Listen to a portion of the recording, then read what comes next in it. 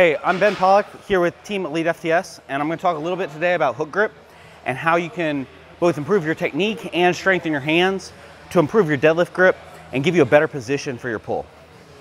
So hook grip's something that I started doing because I tore my bicep before I started powerlifting, tore it doing tire flips, and after that I had a very difficult time both physically and mentally going back to a regular mixed grip, especially because I usually use the hand that I tore as my undergrip.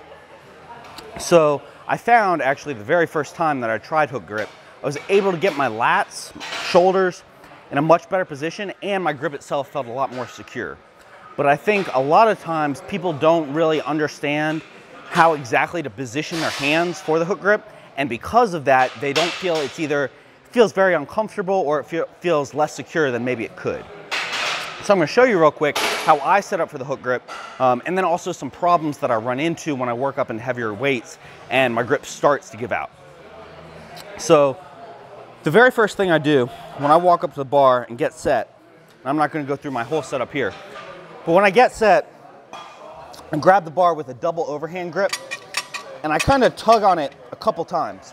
What that does is it gets the bar reseated right in kind of the middle of my hand. Now, if you're gripping with a normal mixed grip, you usually want the bar a little bit closer to the pads, the very base of your fingers. But with the hook grip, I find it's better if you get the bar right in the middle because that gives your thumb has to go less distance to get around the bar.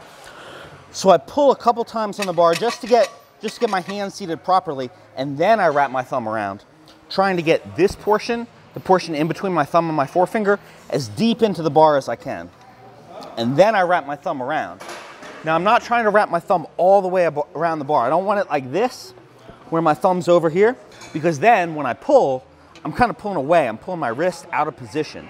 Instead, I want my thumb directly between the floor and the bar. So it's right like that. It's almost like you're making a sandwich, where your thumb is the meat, and your hand and the floor are the bread. And then, after I get set like that, I pull once more just to make sure that I'm firmly seated in my palm like that. And then when I start my pull, I can feel the bar's not moving at all in that position.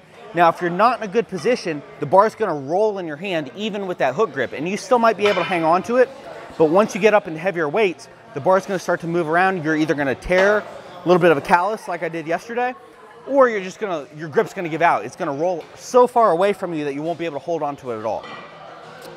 And so those are the two major technique things that I think can cause a lot of problems at hook grip unnecessarily.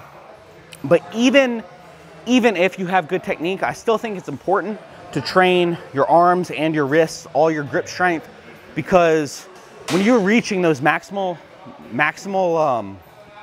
loads, you don't want to have to think about your grip. If you have to think about your grip, you're not focusing on the other technique cues, like getting your glutes activated, getting your lat set, all those more important things that you need to think about to pull the lift, to finish the lift in a good position.